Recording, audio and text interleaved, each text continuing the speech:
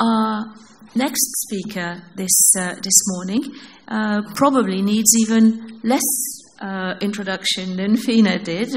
We're talking about Albert Llovera, currently competing in rally driving in the World Championship, the Spanish Gravel Rally Championship, the Rally Cross World Championship, and the Dakar Rally. He has collaborated with NASA, so we're talking about an international authority here. As an orthopedist and a graphic engineer, he works on designing devices to customize and to adapt driving systems. He also has an orthopedic supplies shop. His beginnings as an elite sportsman were in the world of skiing, and at the age of 17, he competed in the 1984 Winter Olympics in Sarajevo.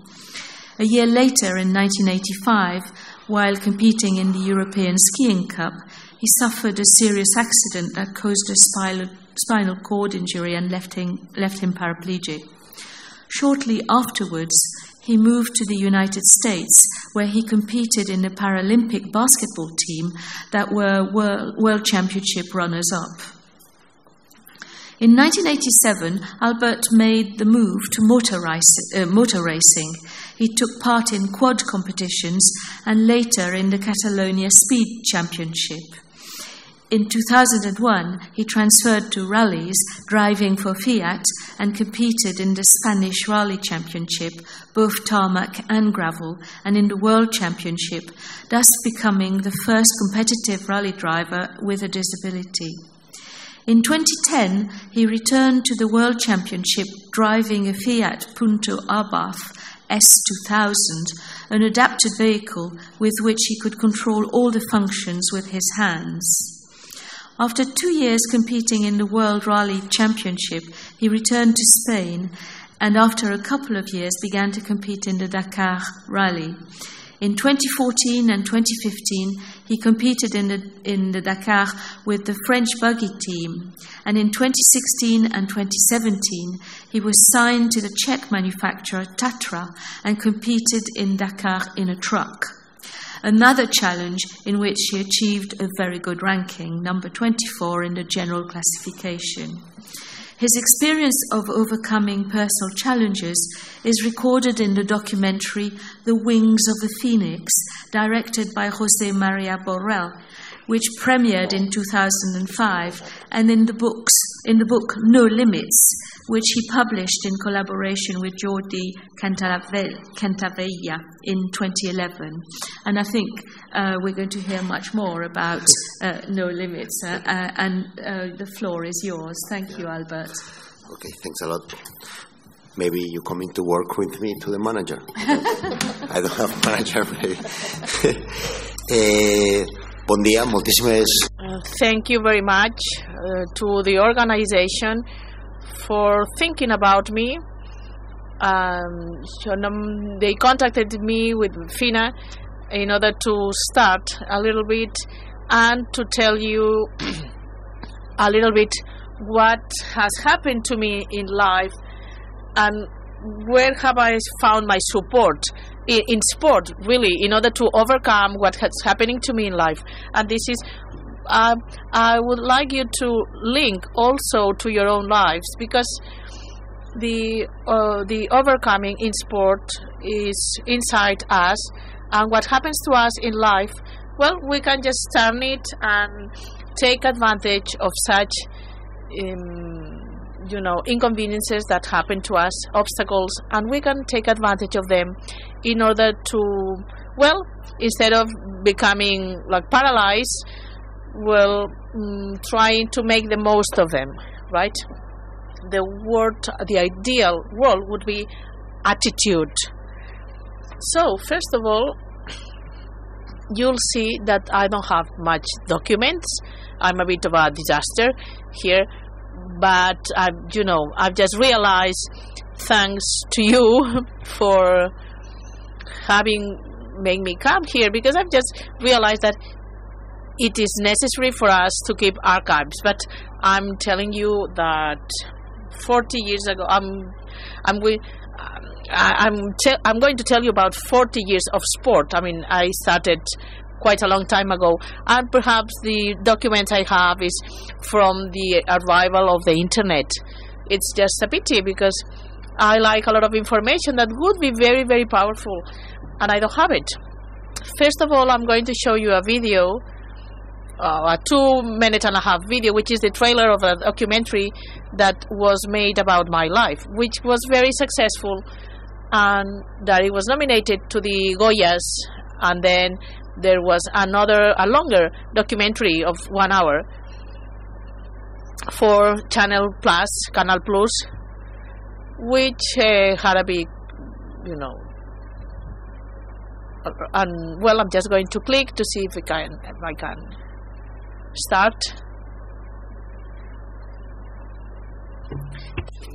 A ver si la agafo. Lo ficaré aquí fuera. Mira, ahora, perfecto.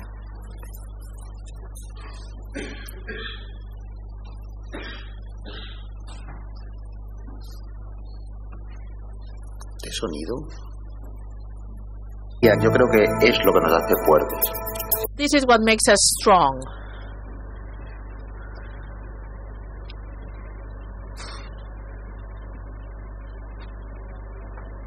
Well, I remember the accident as a terrible blow because we were all very young in the last trial in Sarajevo where I was descending.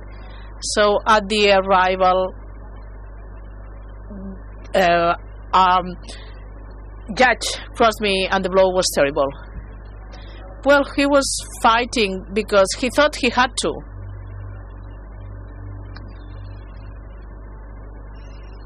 When Albert had the accident, well, doctors told him that he couldn't have children.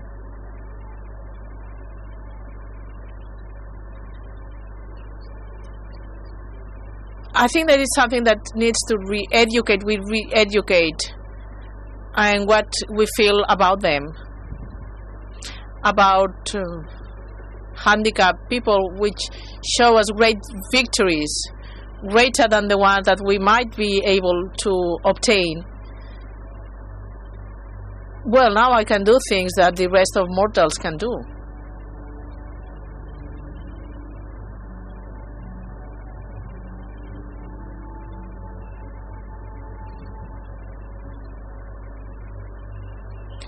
Well, he's nice, pleasant, very enthusiastic. For me, I insist again, he's an example, he's a model, he's a role model. Nobody knows how it works, how the wheelchair has to be used, how to go up or down.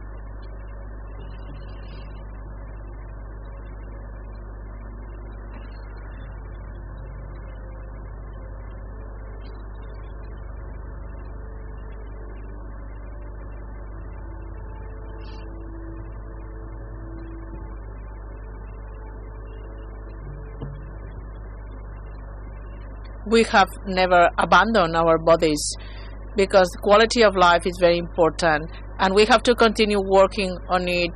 Even if time goes by, you have always trust that sometimes there's going to be some research that's going to have a good outcome and your body has to be ready for it.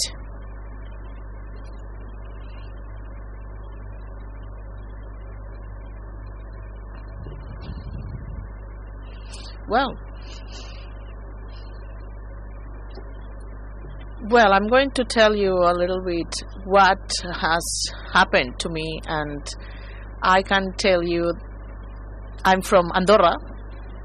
I've always been very much involved with sport in Catalonia and Spain, and I will tell you why. I'm part of a family of 4 brothers. My father was always very an athletic man. He played soccer until he was 80, and when he was 80 he used to stretch himself and he even played. And I think that the culture of sport was inside me from a very young age. my brothers were very good skiers, but they had a clear idea of wanting to study and go to college, and I thought, well, I mean, they do it so well, and why would they like to study? But well, I mean, I was more inclined to sport, and at home we had a serious problem because I didn't have a very good behavior. Well, I mean, I was like, kind of doing silly things, and this kind of thing. I was the one to stand out always. And well, I was starting to ski and to get into shape and to get fit. And the problem I had is that in Andorra there are only 4 schools, so I got transferred from one school to the other because I was not unwanted. But I started skiing, and then I started participating in a race that is called Topolino. There are like 4 or 5 per year, and there's one that really makes a difference, where there were like around 300 or 350 children, boys and girls, and the winners of this contest are the ones who might go to world contest or Olympic games. So I could participate in 3 or 4 times, and the second time I met the people from the Spanish team. And one of the time, the head of the coaches of the Spanish team, well, haven't you thought about devoting yourself to skiing? Well, I say, I don't know. I mean, I like it very much, but, well, I haven't at that time. My hormones were like making the most of me, and I didn't have like a clear horizon. It was not very clear to me yet. So when I was expelled from all schools in Andorra, my parents thought about sending me to Bilbao, and I was there like for 2 months. I was also expelled, and when we were, my parents were desperate, and well, my parents are kind. And they said, well, why don't you go as instructor or something like that? Instructor. I had never thought about that, to work as instructor. And I said, why don't we talk to the Spanish Federation? And what they offered to me, because the coach of the Spanish team told me, if you ever want to devote yourself to skiing, you could come and study and train with the junior team, which is in Viella. And I thought, well, that's not a bad idea. La forma, i ens en vam anar amb els meus pares a parlar amb ells, i la cosa va ser molt bona, i llavors la Federació Espanyola es va ficar en contacte amb l'andorrana, i va haver un entremig entre els dos, i l'Albert se'n va anar a estudiar a Viella, amb aquest col·legi. Vaig començar a entrenar, s'aproximava l'hivern, i els meus entrenadors estaven supercontents amb mi. A més, portava un tipus de pushing a dintre de l'equip que durant el resto de la meva vida doncs, també l'he anat portant al resto dels equips inconscientment, que és aquesta gota llatina divertida i perquè tothom estem molt concentrats a dintre per fer un esport, però sempre trenco una miqueta els molles aquests d'una miqueta més de diversió, no? I a la mesura que s'aproximava la temporada, els entrenadors de l'equip espanyol em van dir, Albert, coaches of the Spanish team said, Albert, we're going to start training, we're going to start competing, but you're not going to race. Why? You're not going to run because you haven't passed any exams, and you have to start putting on your batteries. But you hadn't told me that. But this was the occasion when I just didn't study a lot, but I was in class. I changed my attitude a little bit, and well, sometimes I tell children about that, and well, between being on standby and paying a little bit more of attention, you can just pass your subjects. So the intelligence is inside. So I started passing the exams, and my parents thought I was even copying. No, I told them I don't copy, and I'm not stealing exams or anything like that. I just doing it right. And my coaches started to support in me And I started participating in the season. The season, the first photograph I have is from 1995, which is a bit, this photograph here, because the next ones are from the Olympic Games. I was very young, and I was, a bit, and I was a bit restless, but at that time I continued to be as restless, but I started to develop the South Hemisphere to learn things, and it's not so difficult. I mean, I tell boys and girls, I mean, you just have to make an effort, a small effort, and then it will be useful for the rest of your life. So I was happy enough, or fortunate enough, to start skiing, real ski, and to participate in international championships. And then we had to decide whether I was going to compete for Spain or Andorra. I decided for Andorra because my family is from there. I could have both citizenships, but I started, skiing with Andorra, and then we would compete at the European Cups, the International Federation of Ski, which are some type of races where, I think they are like tennis players where they stayed for 2 or 3 days with my mates. We would compete for 2 or 3 days in the same place, and we were just like for 1.5 months or 2 months out of home, and then we stayed home. So we say we are fiseros among us. And then we started participating at the European Cup, and then some World Cup. We participated in the World Cup, and we started at the World Championships, which the World Cup is every year, the World Championships every 2 years. And then I was fortunate enough to go to the Olympic Games, to be selected to go to the Olympic Games. This was my teammate. We were 2. There were like 6 or 7 managers, and we were like 2 athletes. This happens sometimes. This is the great, how fortunate, how come I went to the Olympic Games. And these are like these opportunities in life that I want you to understand. You have to take advantage of opportunities. Why did I go to the Olympic Games? Because I was from Andorra. If I had been from Austria or from Switzerland, I would have never been to the Olympic Games, being 17 years old. But this is like you have to make the good reading. When I got there, I just hallucinated. I mean, I was flabbergasted. People were clapping at the opening ceremony, and they said, well, I mean, they don't know me at all.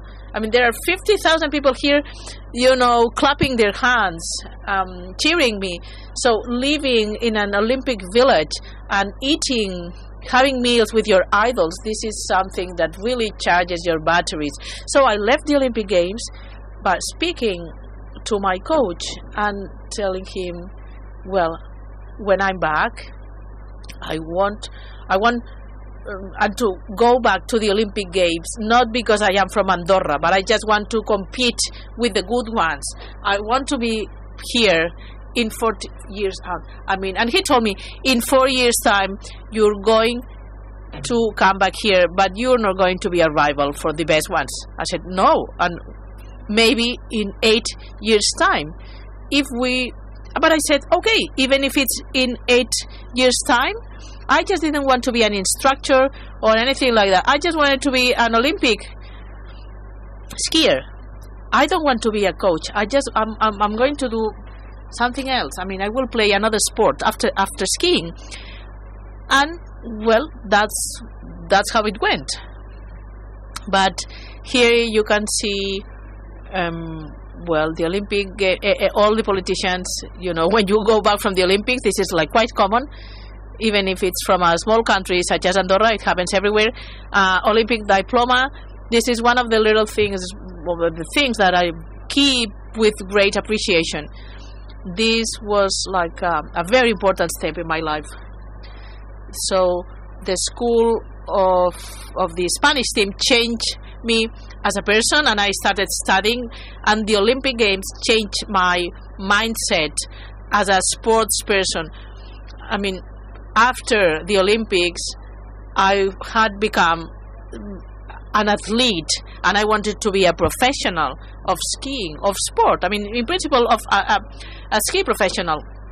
Unfortunately, next year in 1985, during the last races of the season, on the 15th of March of 1985, I was participating at the European Cup in Sarajevo, in Yugoslavia.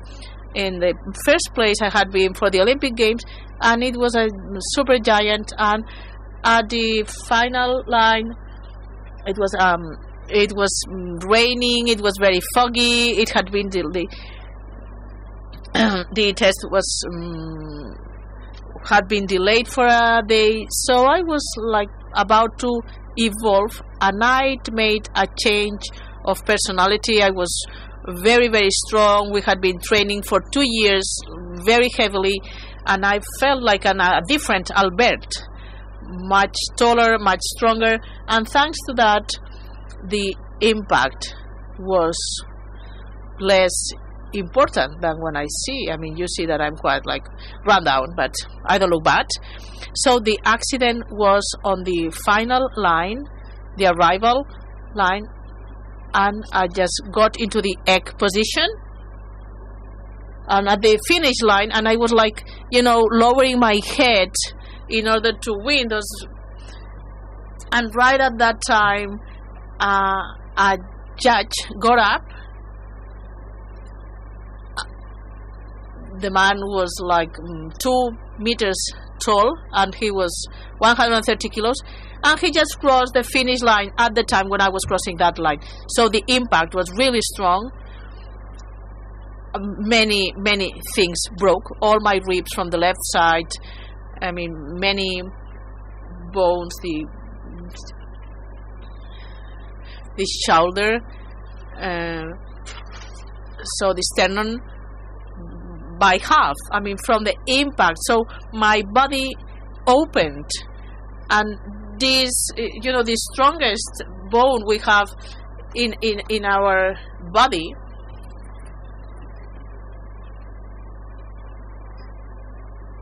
when you break an arm or a leg or something, but the breastbone broke, or the sternum. So all this thorax is the only part in our body that cannot, that we need it constantly all the time in order to breathe. So men also have another part that is never without movement, but this part, this breast, so it broke. The breastbone broke, and also my spine. So if I do like this, I fall down because I don't have abdominal, I don't have my muscles don't work, and mobility, it's not only mobility but sensitivity that has been affected with all what it implies at the level of incontinence, sphincters control, erection, etc. You'll see that I also was happy that in a time when there wasn't Viagra or Cialis, I had to do some training. I have a girl, a daughter, and I think that the mind is stronger than we think, and if we support ourselves in our brain, it took me 6 years to have a control of erection and to ejaculate, but I think that our mind, our brain is very powerful and can make us achieve many things. So with this accident from Yugoslavia, I was carried to Barcelona. I was in a hospital for a time at the Clínica del Remei. I stayed there 5 or 6 days, and then I was transferred to Vallebron. In Spain, you have 3 very important hospitals, which are Vallebron, Goodman, and Hospital Nacional de Parapléjicos in Toledo. And I think that this is like one of the countries where at the level of the spinal cord, which has a very, very high level. And when I was at the Valle Brown Hospital, well, then I will be very fast because this is all I have, because I will talk about cars. So I was visited by 3 doctors from the US, from the NASA, and I make a profile. I have a profile they are looking for.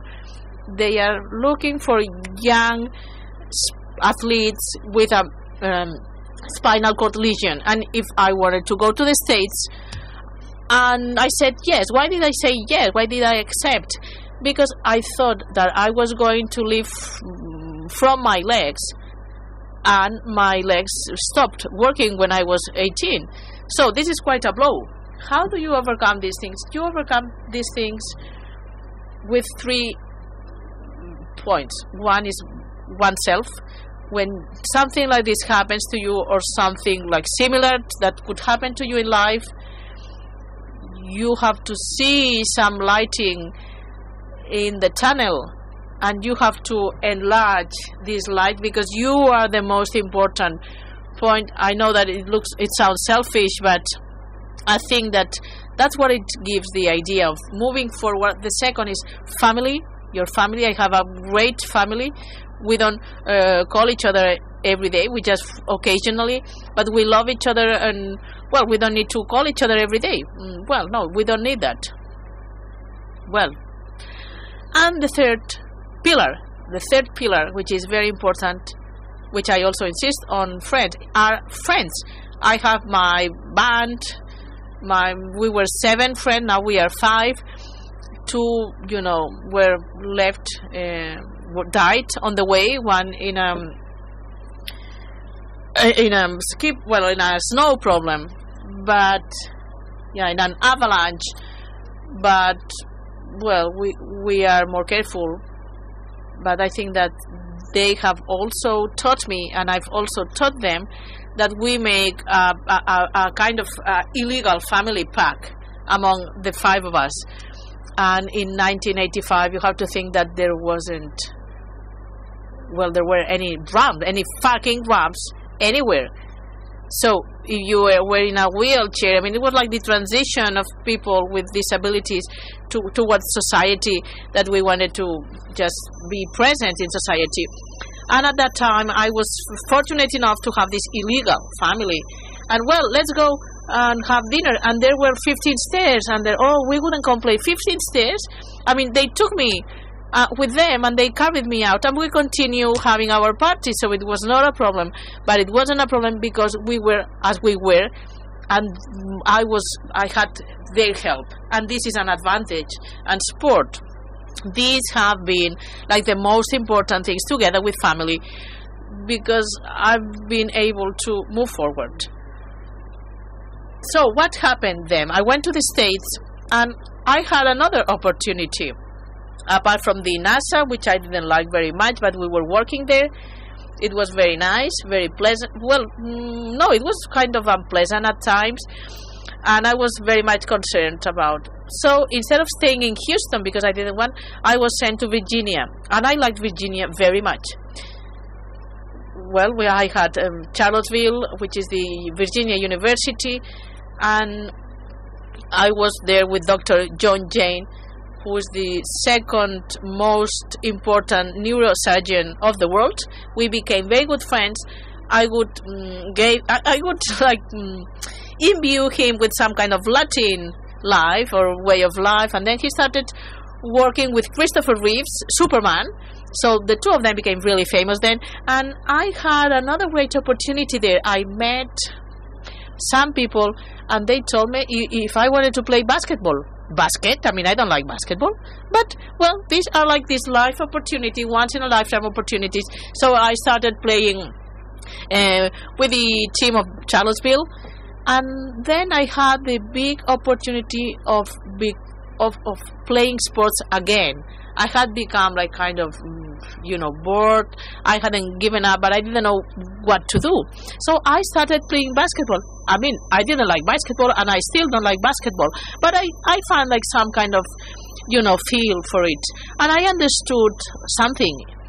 I mean, within the world of disabilities of Paralympics, this is something, well, I fight against them, because everyone has medals and everyone has many things, because there are like 300,000 categories. So I don't think there's more professionalism, because everyone gets a lot of awards. And I think that it should be more restricted. And I'm telling you that and I have a very serious injury. So what happened with basketball? Of the 5 who are inside the court, the addition of these 5 has to be 12 points, and I can tell you which are 12 points. Someone who has tibial amputated 3 points, and I only have my arms, and I don't have balance. I account for 0.75, so I have more opportunities to play, because I just don't bother the other 4 who might have like their muscles and who are, I mean, they can just rip my head off. They are much quicker than I am. But of the 4, well, I was 0.75. The one who was like more active, it was me, and I started playing for many minutes, and the thing is that I was quite good. So then the NBO, you all know what it is. I mean, we played the WNBA, and we were like seconds, and it was very, very good for the whole team. And we had a coach, a man and a woman. With the woman, I was, I had a very good relationship, but the male coach, didn't want me to go out every night. So we were at the international finals in Canada, and we got to the final. We were second in the world. So I didn't like basket, and you see what I achieved. So this is something that, for me, it meant that taking advantage of opportunities when they show up. But, well, then I thought that Andorra, I mean, I like Andorra much more than the US. So I decided to go back in Andorra. I stopped studying graphical engineering, and I came back here, and I started working at an office, at a studio engineering office. But I felt that I liked some fun. I mean, like drawing electrical systems or security systems, and the most exciting was like a swimming pool, I think. So I thought that there was something missing in them. And at that time, my mother, as the good mother she is, she gave my pushing. She said that I had to heal, and she took me to all the healers in the world. So I just traveled like 60 or 70,000 kilometers, and with these 60 or 70,000 kilometers 30 years ago, we didn't have like the roads we have today. We didn't have the policemen. So every time I was driving faster, and I was realizing that thing I liked was carrying it with me, and I was feeling safer every time. And at Andorra, we have the privilege of that when the winter comes, we have these Gran Valira parkings, and we made our own circuits, and 10 or 15 people joined together, and 4 or 5 would compete, and we were like racing our and in the middle of winter we were just skidding and thinking, I also want to compete. So then I went to the federation, and I went there and said, listen guys, I would like to have the license. I mean, the license of what? The license for racing? Well, I mean, look at you. No, but I want to compete. And they didn't say no, but they didn't say yes either. And then we were working, the Andorran Federation, the Catalan Federation, very, very strongly. And what did I do? It took me 2 years. For 2 years, I was going there every day to the federation. Albert, well, we've also already told you that we're going to call you. Yeah, but you're coming here every day. So they were like really irritated in Barcelona and in Andorra. So it was like, well, I was just passing by. Well, I mean, you're passing by every day, come on. I need to know something, I insisted.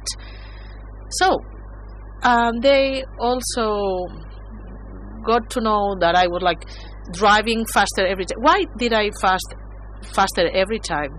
Because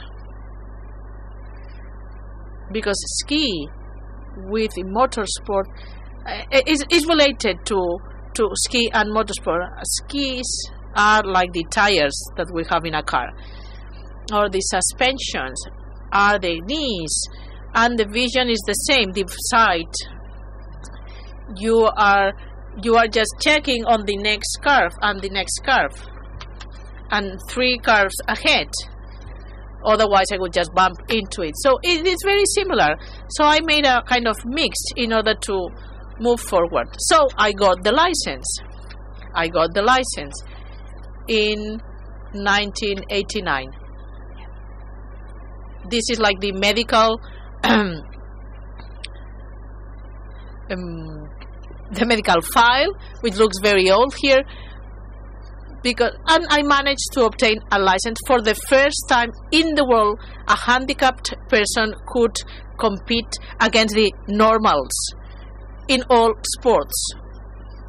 If you had a disability, you played a Paralympic sport or you just stay home. So a barrier was broken here or overcome. Someone who had a disability was going to compete directly against the normals. And this was just because I was like insisting so much. So what did I do? In 1989, I decided where would we go to compete, with what car. And what car was it? It was a Peugeot. Why a Peugeot?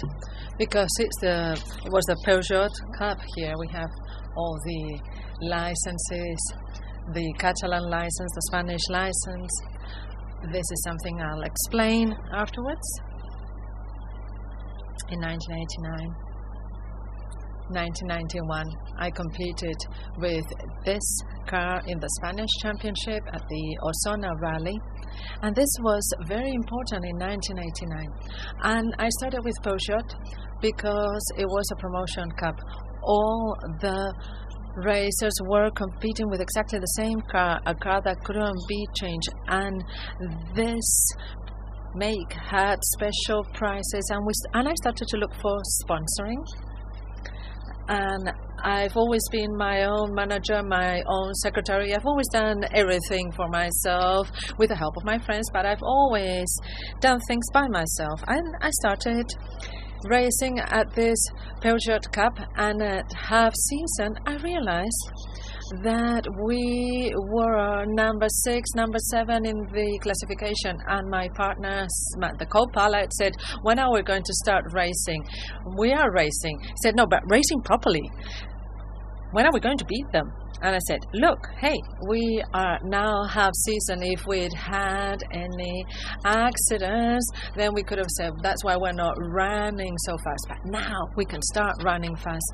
And we went to the podium from the 7th to the 12th race. And in the last one, when there was just one race left from the champion, we were just 1 point away from the champion. So in the last race, whoever would win the whole championship. I mean, you didn't really need to win the race, but one to beat the other one, the two rivals. And do you know what happened in the last race? Well, we did win. And we did win the championship. So this is me in my wheelchair beating everybody. And that was an extraordinary change, not just for people in general, but for me, because this opened up a great door for me. I started competing even more. Here you see, from 1989 to 1991, this is from 1992 to 1994, I wanted to start doing something really big at a national level.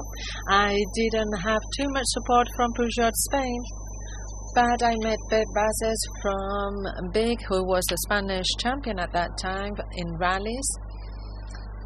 And in the year 2001, he was the head of my team, and he introduced me to the Renault people who said that they would support me in circuits, not in rallies. I said, well, let's do circuits. And here you can see the car and all the dashboard and the shift and everything.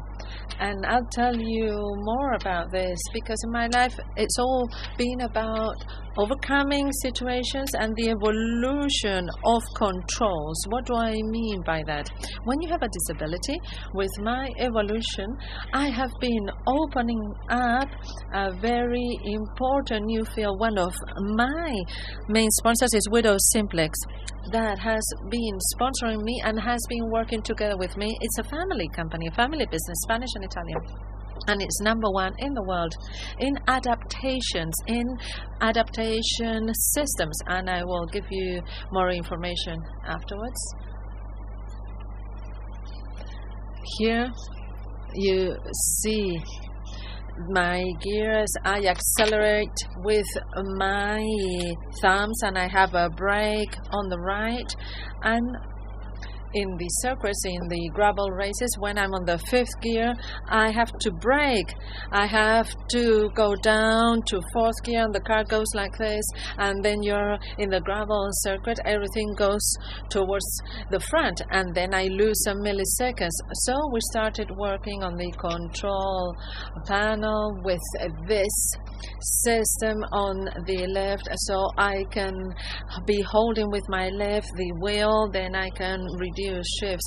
And then I have the clutch that's here, a button on the shift, and in this way I can be using the clutch, and that's what I do. Boom, boom, boom. All this has evolved, all these control panel, all these instruments.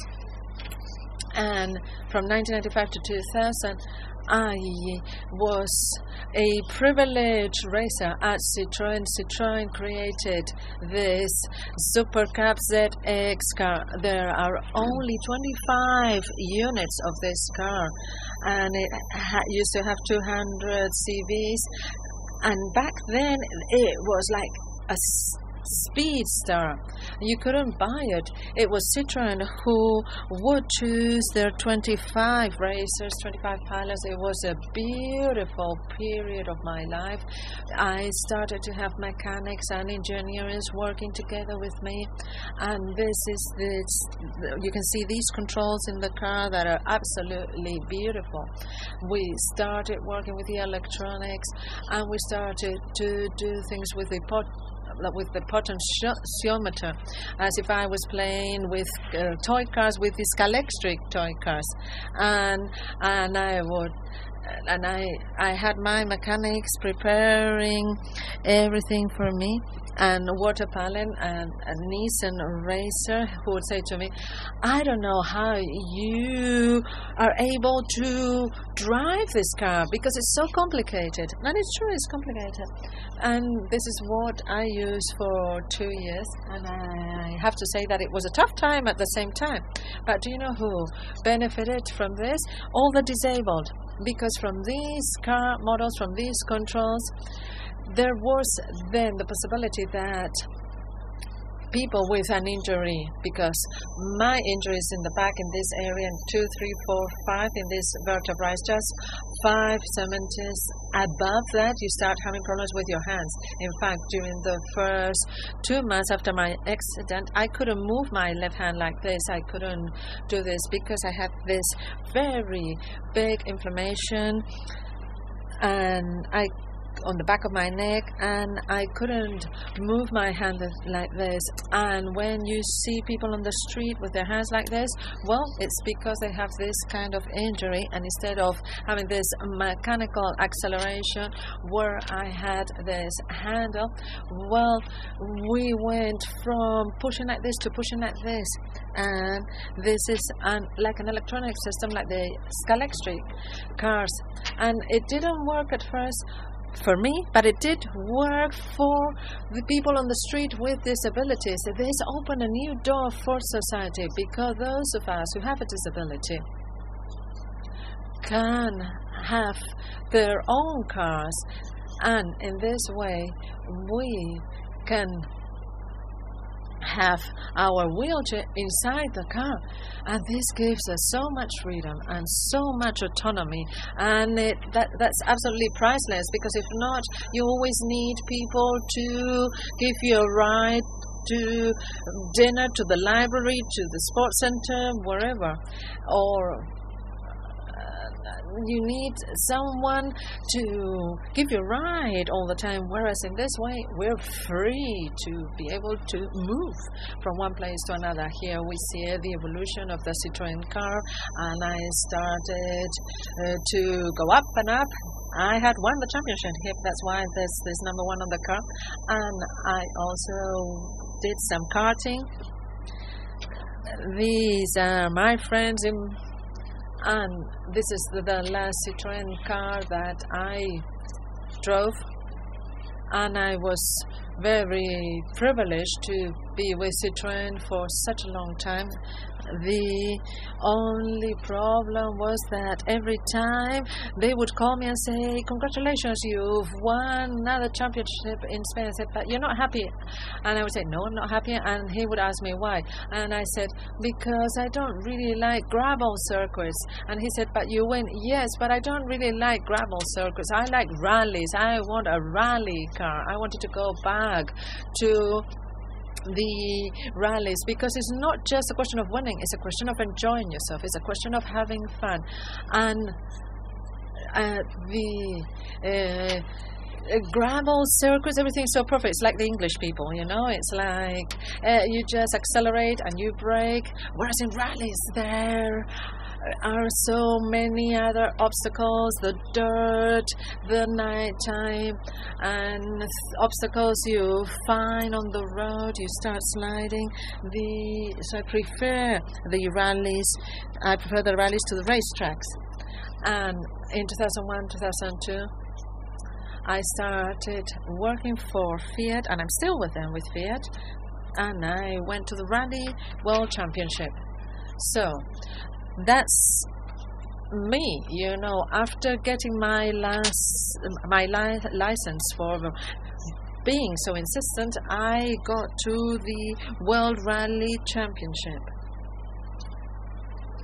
And this is me, this is my co-pilot, Marc.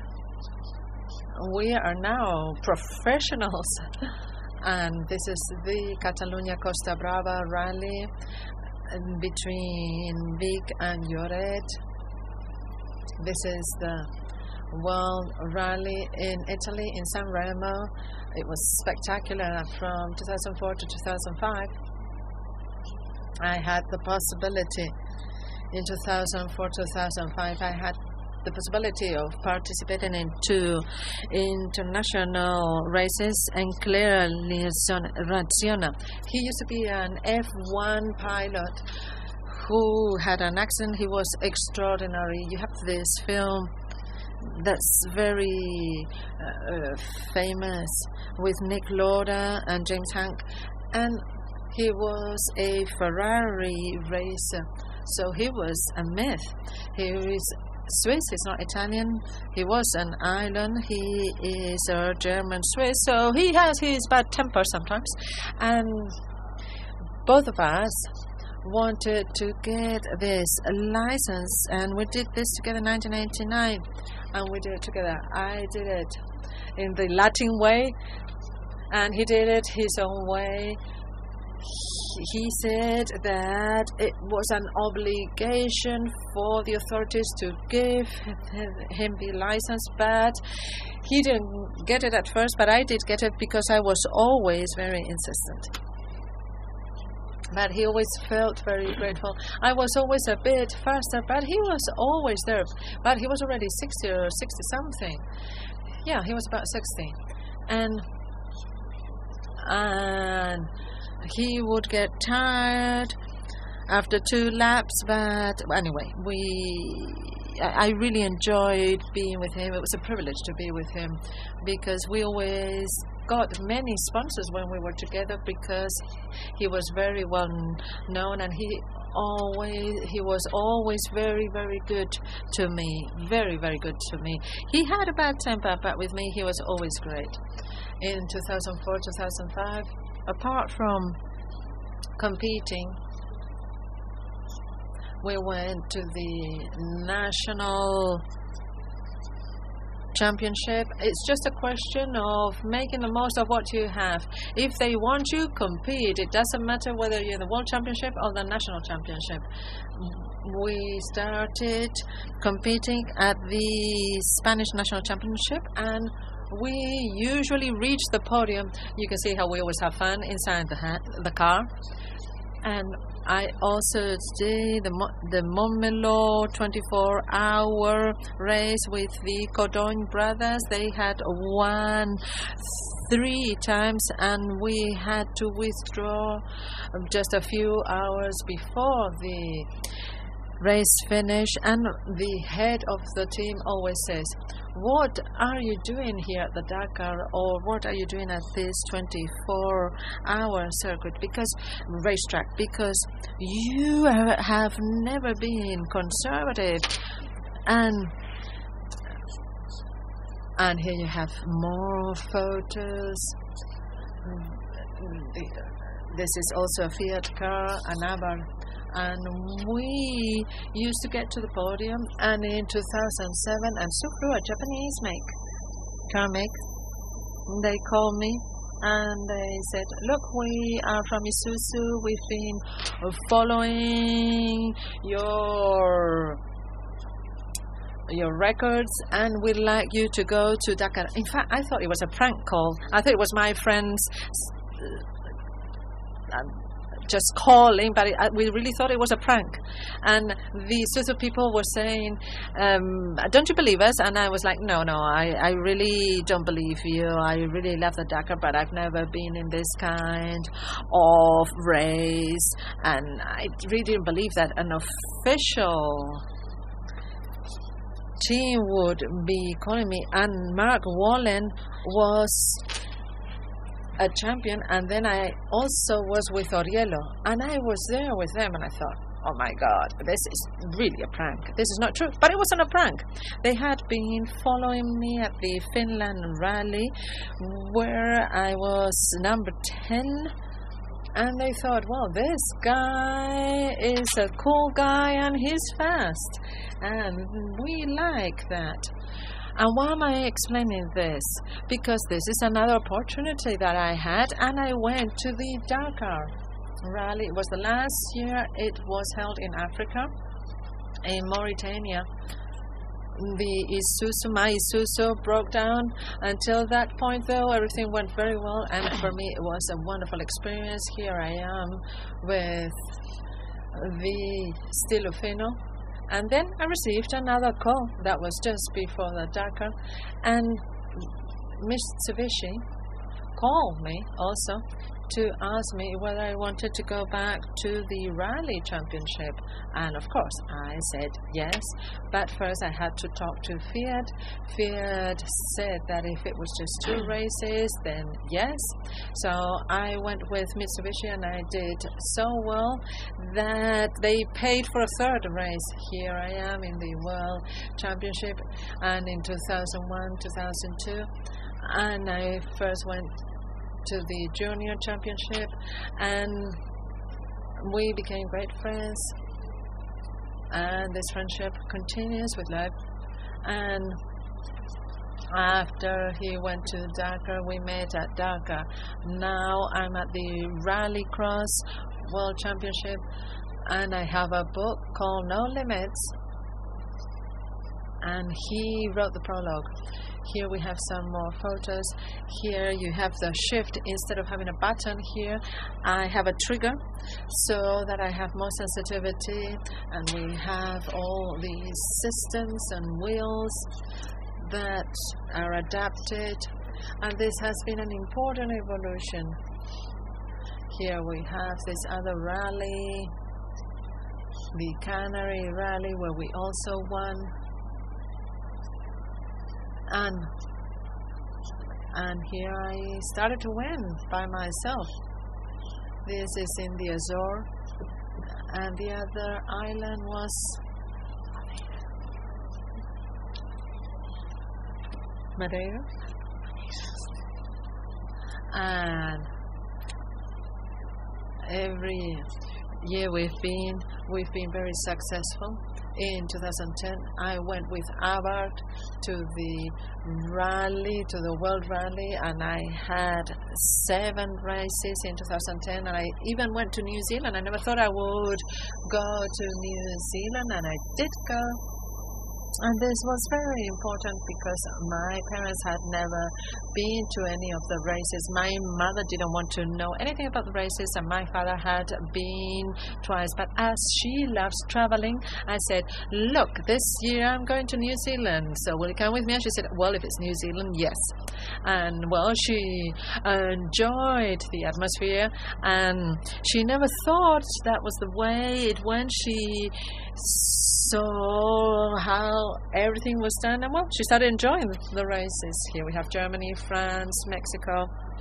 Here in Mexico, we had a before and after, because for the first time in the world, I had this classification for the World Rally Championship. And in Mexico, we were very popular. And, well, as I'm disabled, well, they do help me a lot. And, well, we also had lots of fun together. Here I just started to turn around with my wheelchair. Anyway, this is Portugal. We did really well in 2011. We came back here. You have the president of the International Federation who started to get interested in my successes at the RAG rally. That was a great party. I'm one of their drivers, and now people are just more used to see me on the podium. These are the photos at the end of the race, and that's the prize, because a rally doesn't last just 10 minutes or 15 minutes. It's 3 days. So at the end of the 3 days, you have a very intense experience on the limit all the time. They're very long races and very tough physically and mechanically. This is what I have inside my car.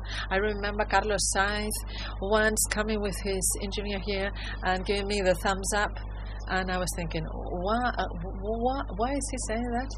And then he said, where are you going? Oh, it wasn't the thumbs up. He was asking me with his hands, where are you going with all this stuff? Are you traveling around the world or what? And he said, is this a race car? What is it? And he was amazed about all the things that we have in the car. Because, I mean, the weight is so important. And, of course, I have the wheelchair in here. And we have all these controls. And we have, like, 3 people in the car. The weight of 3 people instead of 2 people, you know. And 55 kilos, 55 additional kilos in the car is a lot of weight, you know. You have to drag all that weight when you brake, when you accelerate, and it's important to organize all this weight properly. Here we have the rally in Sardinia, in Jordan. We also reached the podium. This is one of the best successes, and it was great fun. This is the Spanish Championship in 2012. This was absolutely beautiful to have someone with a disability winning a rally. And my rivals were thinking, oh my God, you know, because you're skidding all the time in the rallies. Here you have more photos. Let me just show them to you really quickly. And we also celebrated things very well, and that's important. It's very important to celebrate things, to have fun, to enjoy ourselves, because it's, as I say, very important. In 2014, thanks to Qatar, during the years I was competing, I became great friends with Nasser Abatiya from Qatar. He's a prince, but he's very friendly. And in 2012, when you started working with the Olympic Games, I was lucky that my daughter, in 2012, my daughter went to the Olympic Games. She was 16. She went to the London Olympic Games. And Nasser called me because apart from being a pilot who has won the Dakar and many other races, he called me from there. And he's been an Olympic champion 3 times.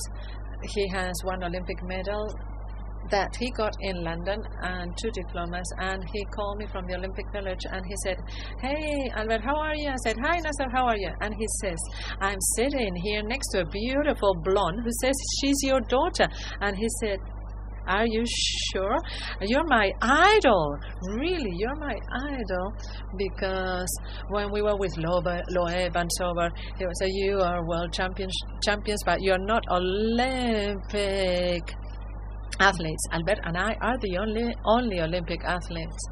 And I said to Nasser, "Well, I'm coming to London to see my daughter run." And that's where we started with the idea of going to Dakar 2012. I wasn't able to go in 2012, 2013 because of the budget.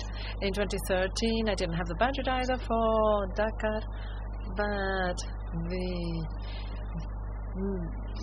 my friend Nasser said, "I'll give you this money and then that money." And then Qatar allowed me to go to Dakar. And he would say, "I cannot understand how your country's not paying for you to go." And he would get angry with my country. And I said, "Well, my country does its own things and I do get some sponsorship, but not enough." But they really don't know what you represent for people with all the things that you do and with the way you are. And I was like, "Well, I don't know. Well, in my country, we're all like that, you know." And I did go to Dakar then, and it was great. It was a good experience. I mean, not everything was perfect, but I really liked it. And in 2015, we went back. The team bought this car, and I did 2 races in the World Championship, and I said I didn't like to do that type of race. I prefer to do the Dakar and other races like that, the rallies. But I wasn't someone who did the range type of races. Here's the Dakar with Alex Aro, who is with Nani today, and it's a great experience to go there. And in 2016, do you remember that Mitsubishi called me for 2 races and Fiat gave me authorization? Well, Renegard is the head of the Tatra team. He's the coordinator. He called me in 2015, and he said, "Albert, aren't you going to the Dakar?" I said, "No, because the Boogie make, that's the make with which I did the first 2 that were going to the Africa race, that's the old Dakar." And he said, "Would you like to go to the Dakar?" And I said, "Well, it depends. What does it depend on?" I said, "Well, it depends on the car. If it's a good car, okay." And he said, "It's a truck." "A truck? A race truck?" And I said, "Oh, yeah, of course." And he said, "I knew it. I suppose you've never driven a truck?" I said, "Of course not." And of course, in Europe, the disabled don't have a truck driving license. I don't know whether it's because we're dangerous or what, but they don't allow us to have a truck driving license. And I come from a small country, however, where things are done that are necessary to prove to the world that you can do things. And I had the opportunity of being with a great team, with a wonderful truck. And one of the most successful things on the social media was, do you know what a Belgium, an Andorran and a Czech do in a track together? The Dakar race. So that was one of the jokes that you would have on the social media.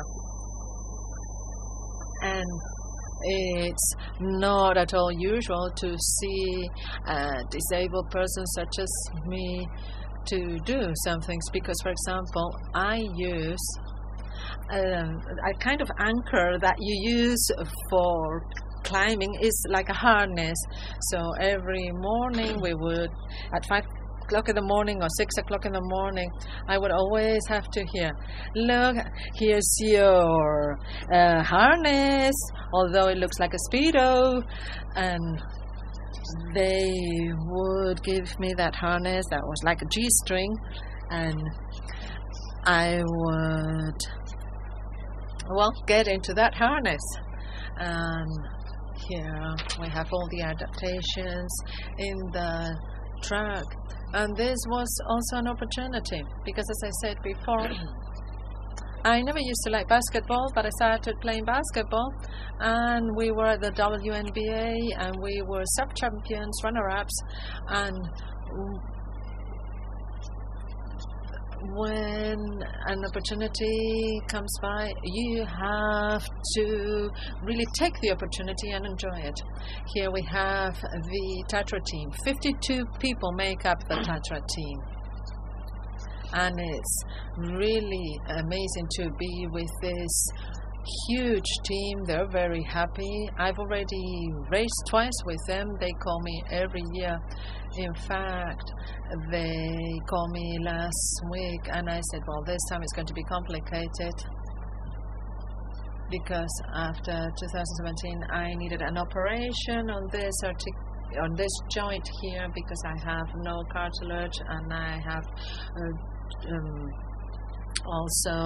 and I had another operation here, because this is the thumb I use for the clutch. First, when I got to the finish line, my mechanic would say, do you know how many times you've pressed the clutch this time? And he would say 3,200 or 3,700, almost 4,000 times you've pushed that clutch. And on the 7th day, it was like, please don't tell me, because my fingers and my thumbs look like big sausages. And I started to have physical problems with my hands. My hands would start to swell. I had arthritis, and also my hips. I was having trouble with my hips because I have no abdominal muscles, and I started losing bits of my teeth, because you have all these bumps when you are driving with a truck and you start flying. You move, your whole body moves every time when you fly from bump to bump. And there is a speed limit of 140, but we're talking about a track with 1000 CV. Look at our faces here. This is how we arrive, and it's all great fun, but it's also tough. We're talking about dust and dust over dust. Look at us here, before and after. Before, after. You know, that's the difference. This is at the finish line. And well, that's about it. In 2018, we are here. We change specialty, and we started fighting against the Scandinavians, because there aren't any Latins in this specialty. Where there is a lot of adrenaline, and we're talking about short races, they last 5-6 minutes, but you do lots of them. You had 5-6 cars at the same time, and the racetrack is just 1 kilometer with all kinds of surfaces. You feel like a gladiator. You have 20,000 spectators, and you're competing down there in the racetrack. And it's very important. From the first second till the end, everything is so intense, so very intense. And you only use one type of tire, and it's road tire. This is my engineer, this is my mechanic, the controls. And this is the handbrake and the shift. The handbrake is in yellow, and you have this trigger, this lever, and you have the handbrake, and this is how I control everything with my little finger, and then the car starts going wow, wow.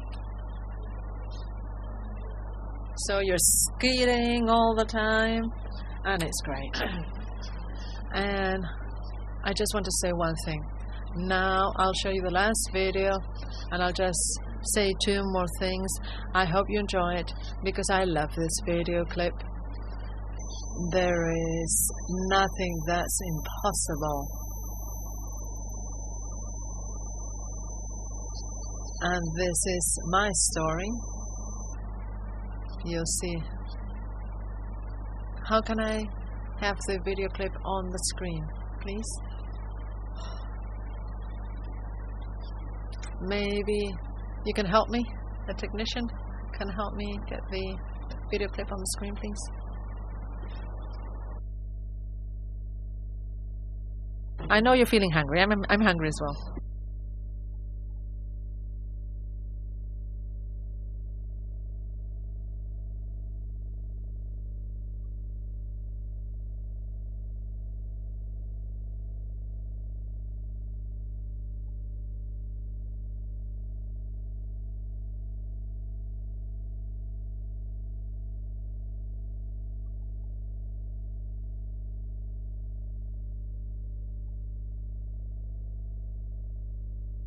¿No? Obro desde aquí. Esta cuerda. No. L'arrastro, potser? No sé què li has fet. Mira, està obert aquí, però és aquest d'aquí. Què? Sí.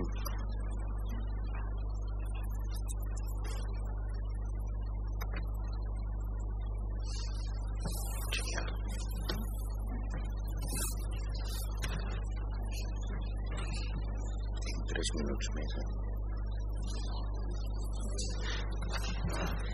La veu?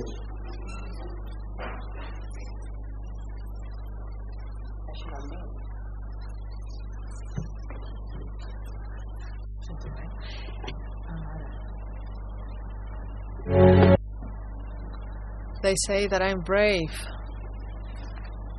that I don't know any limits, and that I'm looking for happiness in the short term. But they overestimate me.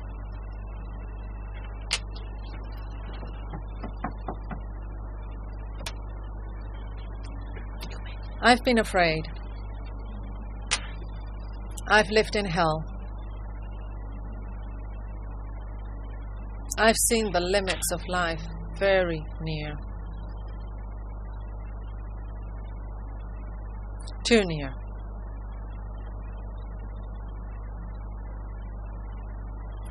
Albert Llovera, Olympic skier, participating in Sarajevo 1984.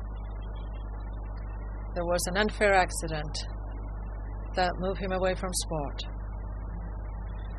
But he never gave up.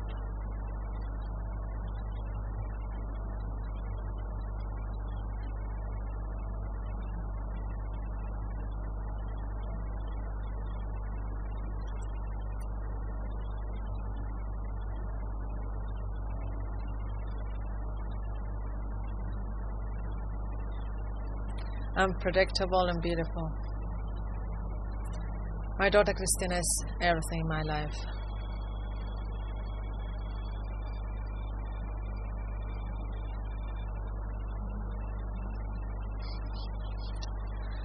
My dad is the best dad in the world.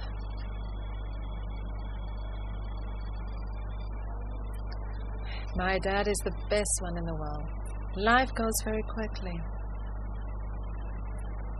Or maybe I'm too slow?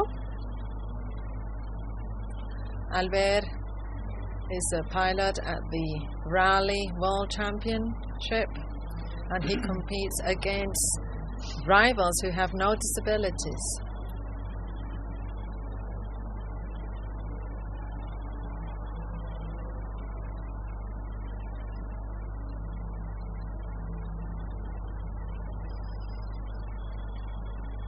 Olympic Games 2012, London. His daughter Cristina was classified to compete in athleticism. The legend continues. The Olympic spirit remains intact.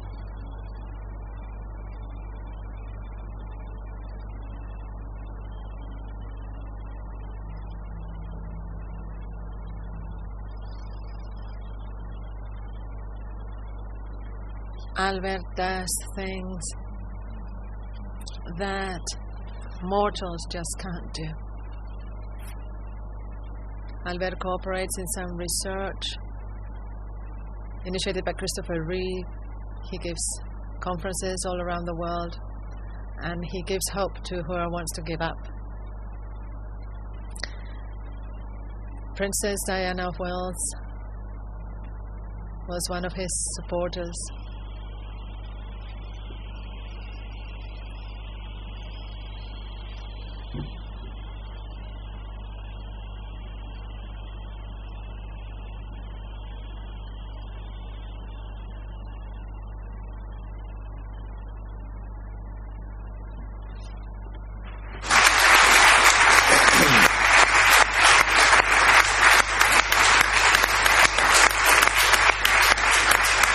Bueno, ya.